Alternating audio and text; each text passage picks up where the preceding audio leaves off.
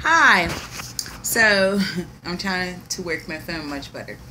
Hi, it's Ashley, but Ashley's gastric bypass journey. So I haven't made a video in a while.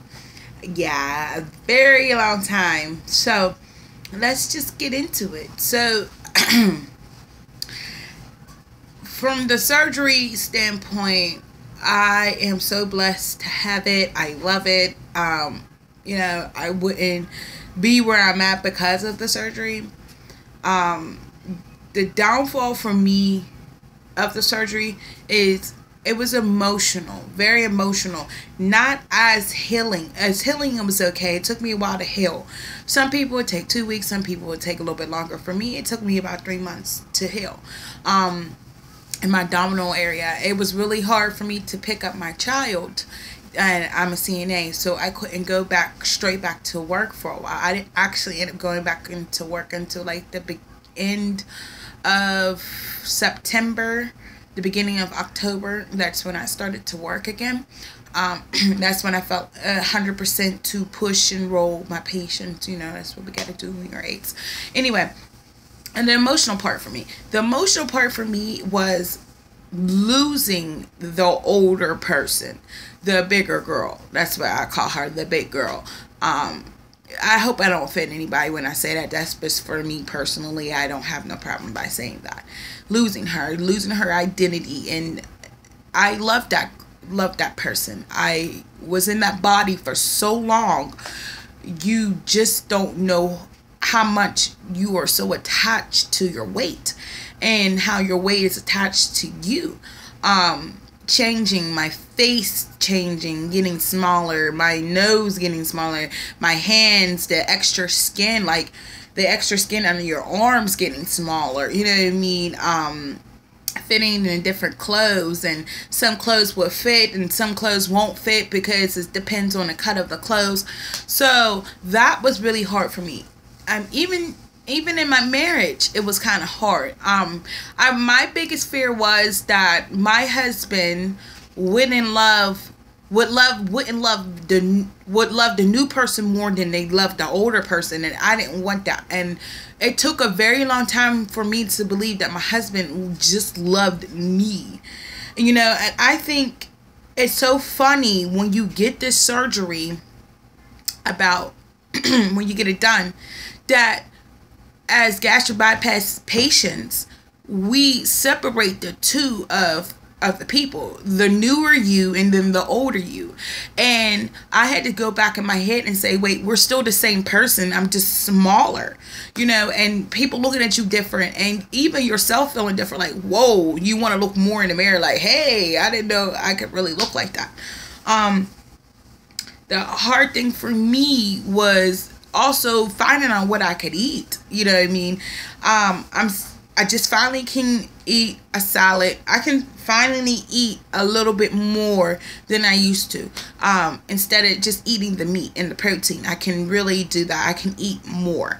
And I like that, and that's really good. I eat the salads and I eat my protein, and I really try to still stay away from the junk food and everything else. And believe me, you can get that down. It's really easy to get that down. So I really am food conscious. It's like, woo, for me, it's like, if I put this in my body, how long it's going to take me to take it off? You know what I mean? So I really try to really pay attention to that. What else? The reason why I stopped making videos, I meant to say this for a lot of people who are watching, I stopped right after my couple months, was I didn't have the drive or the passion for it. I just was like, I do not feel like doing this. I was still sad, like stuff weren't moving, like I didn't see the pounds dropping fast enough for me. So I just got a little in the funk and just didn't feel like making videos. And then the reason why I'm making this video now is a young girl just hit me up and left me a comment, was like, oh, 5 weeks post-op. And I was like, oh, look how old that video is. Like, I haven't made any videos in a while. It's been 7 months and I have not made a video. Do not ask me how far along weekly that is. I really am not good at math, so I won't be able to tell you. The one thing I would love to tell you about the surgery, that I'm a confident person. nobody can tell me not to be confident. I am confident. I am very, very confident. I believe in myself. I look good then, and I know I look good now. But it brought more of my confidence out of me. It brought more of my passion and my creativity out of me. I go to work, and there's people who are heavy at work, and who are residents who are heavy. And I looked at them and said, oh my gosh, I am so glad that I had got this surgery done, because that's where I was going. And I didn't want to go there. And so, you know, I was really, really happy that I ended up doing it. I think that was the turnaround for me, because I was really in a slump. Like, I was just really in a slump. A, I wasn't at work. And B, I was just being here as a mother, and then going changes with my body, like, you know, fat deposits still left on your body. Like, I still have a lot of extra skin on my arms, on my stomach. It's starting to come out in my legs. Well, I don't think it will ever come out of my legs. I have real big thighs. My family have crazy thighs. So I don't know if that will ever change. But, you know, learning that I can sit in a chair and put both of my legs up, that was exciting for me. So I had to figure that out, and everything else. So that's what's been going on for the past couple months. So I'm going to talk about sizes. Right now, I'm in a 16, 18. I am in a 14. I can get in a 14. Certain clothes I can get in a 14. And I'm in an extra large shirt, or a large shirt, but an extra large pants if I want to wear them, because I have booty. I have lots of booty. So that still didn't change either. But yeah, so that's what I'm wearing right now. At this time, I'm actually I'm 215, 214.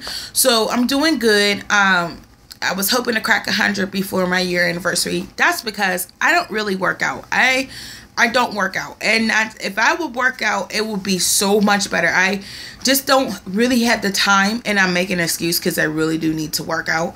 I'm thinking about picking up some workout videos and starting that again. I really need to get on the ball of working out. I'm really not working out right now. So that's where we're at. So let me talk about how I eat. All right. For me, I don't eat anything in the morning. For some apparent reason, I just don't have the urge to eat in the morning. That I have always been like that. I would really, really have to be hungry. Now, when I get hungry, it's right around dinner time. Now, about 12 o'clock, I will put something in my mouth, and I'll go from 12 until 6, and that's it. That's all I will eat until dinner. And then I'll eat my dinner, then I'll go to bed. So, for real, honestly, truthfully, I eat twice a day, and that's really not good either. But I try to still do what I need to do.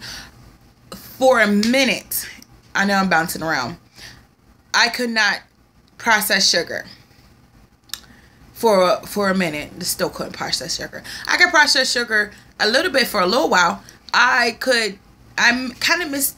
know I couldn't drink the pop, so I stayed away from the pop. I missed the water, and all you could drink, for me, all I could drink was coffee and water, and that was it. And I wanted something sweet, so I used to drink brisk iced tea. Yesterday, I took a small cup, like a clear, hold on, let me see if I have one. Ooh, did I get stuck to the chair? I sure did. Let me see. I'm sorry if I'm a little dark, because I don't have good lighting. Oh, I don't have no more Dixie cups. I think my daughter dropped them off. Well, anyway, so for a minute, I could drink out of that little cup and be okay. Well, now I can't drink it at all. I can't drink the sugar. I can't do it. It's just too much. Hold on, I'm trying to get better lighting, so if y'all can see me much better.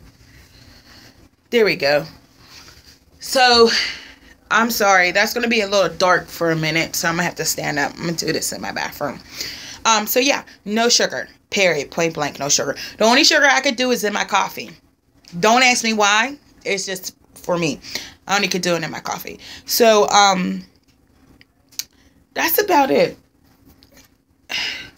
Oh, another thing for women, this might be TMI. I did lose my hair. I lost my hair, and it was from the anesthesia. And I'm still, I don't know if you can see, like right here, I still have some patches that are trying to grow in.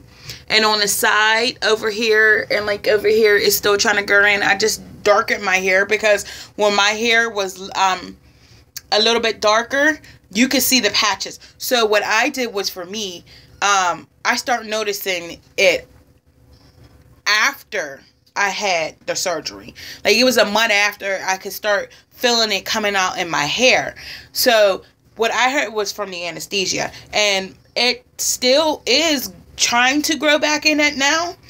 It's still trying to grow back in, and it's been 7 months. So I cut my hair off. I like short hair anyway, so I just cut my hair off. And so that's what I did. And did that. And also notice too, right now I start getting eczema. And I haven't had eczema on my cheeks and on my chin since I've been a teenager. So I'm thinking that's doing because of my body. And tell me why my face looks so swollen on the camera, and actually looking my face in the mirror, it looked like I like 10 pounds.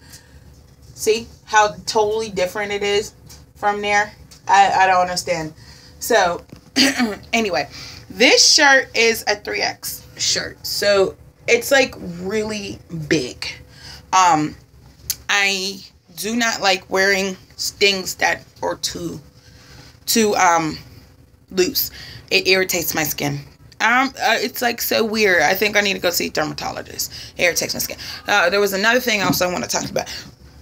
TMI for women, periods. My period is wonky. My period was finally regular. It was on point. Now it's wonky. Like a couple months, I would go really light. Next month, I mean, super heavy, or it'll be late. And my period, it's never been late. So I've been taking pregnancy tests like it's been water. And all of them came back negative because of my birth control, what I have in my arm. And it's called the Nimron I have in my arm, or Nexpron I have. But yeah, it's crazy. So I'm going to try to do a frontal shot. I don't know how this is going to work, but I will figure it out. So let's see if I could do it this way. So it's lighting. I need better lighting. Let's see. Get some more lighting in here.